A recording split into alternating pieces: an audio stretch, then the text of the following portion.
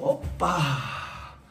Selam arkadaşlar, kanalıma hoş geldiniz. Arkadaşlar şu son hafta inanılmaz patlaktı hava Datça'da.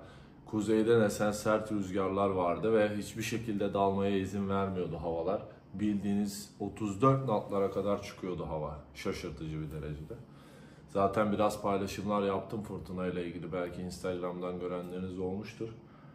Neyse, şöyle bir şey oldu. Aniden gelişen bir durum oldu. Ve şöyle bir 2 saatlik falan hava bir sakinleşti. O arada burada Datça'da arkadaşım yoldaşla birlikte dalmaya çıktık hemen botla beraber.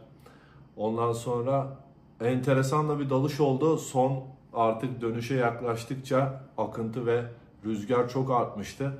Ama keyifli görüntüler yakaladık arkadaşlar. Şimdi sizi onlarla baş başa bırakacağım. Ama şunu söyleyeceğim. Keyifli birkaç dalış yaptık, birkaç balık avladık. Ortam çok güzeldi, hiç bilmediğim bir yerde ve ne zaman yeni bir yere dalsam inanılmaz heyecanlanıyorum. Ama dalış için biliyorsunuz sakin kalmanız gerekiyor. O yüzden o parametreleri dengelemek için inanılmaz uğraştığım bir gün oldu. Derin dalışlar yaparken arkadaşlar bu birbirini gözleyen iki body'nin olması, hatta mümkünse birinin de botta olması çok önemli. Acil bir durumda hemen bot yanınıza gelebilir, destek verebilir, riskleri azaltırsınız. Eğer imkanınız varsa. Böyle bir gün geçirdik. O zaman sizi görüntülerle baş başa bırakıyorum. Enteresan bir gündü. Hadi bakalım videoya geçelim. Bak!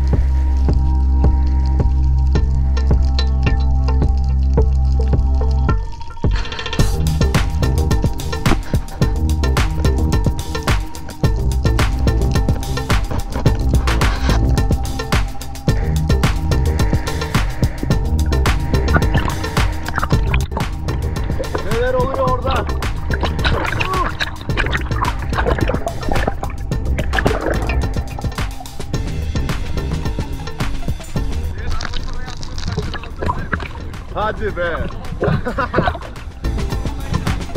Çok iyi.